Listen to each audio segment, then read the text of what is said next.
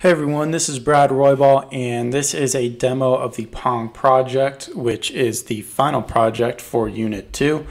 I realize that when I go into some of my videos, I kind of don't show an end product, and I kind of don't give a look at what really makes these projects into a final product, and I kind of just wanted to show that here for you. If you're unfamiliar with the game of Pong, the idea is pretty simple. You start with a ball that's in the center, and then you have two players who are controlling paddles either on the left or the right side.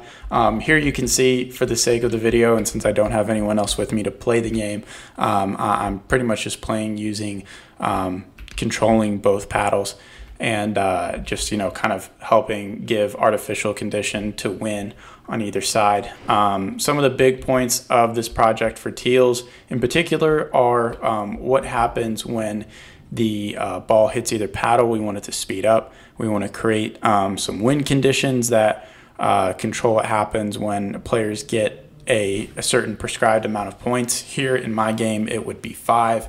And I'm just trying to make sure that we do not hit the side.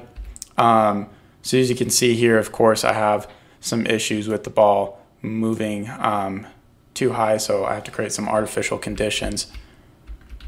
But one thing we're going to see right here is sort of just an end condition. When either player reaches 5, which is the end condition that we want to show, you can see that my options pop up right here, and then I can create and start a new game by clicking new game right there, and everything resets.